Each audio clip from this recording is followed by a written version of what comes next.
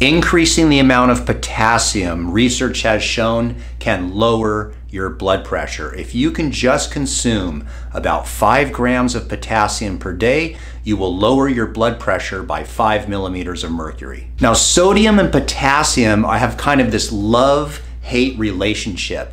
When people eat an excessive amount of salt or sodium chloride, and they usually are eating highly processed foods, which have a low amount of potassium.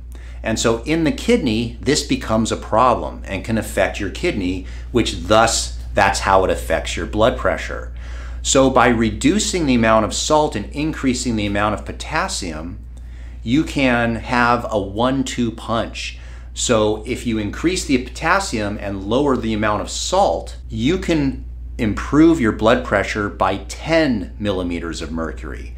But if you keep the salt steady and just increase your potassium, you'll only decrease it by 5. Now, how does one start to consume more potassium? There's numerous ways. Just to give you an example, there's the DASH diet, there's the Mediterranean diet, and there's the zone diet. These diets tend to be very salt restrictive because they don't emphasize processed foods, and the foods that they do allow you to eat, which are vegetables and fruits, tend to have a lot of potassium in them. In addition to that, and I'll put links down below in the description if you want to look at these, there are salt substitutes. So instead of using the salt shaker with sodium chloride, you could use potassium chloride. Now, there is a different taste to potassium chloride, and very often people don't adapt to it, but if you can adapt to it, that would be even better.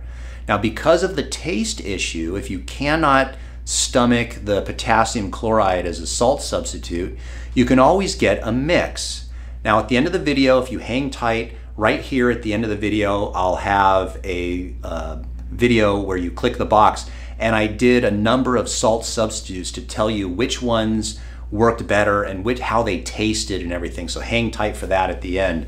But nonetheless, you can experiment and get a half sodium chloride, potassium chloride. They sell these. So when you're salting your food, you can't tell the difference between table salt, sodium chloride, and potassium chloride, sodium chloride mix.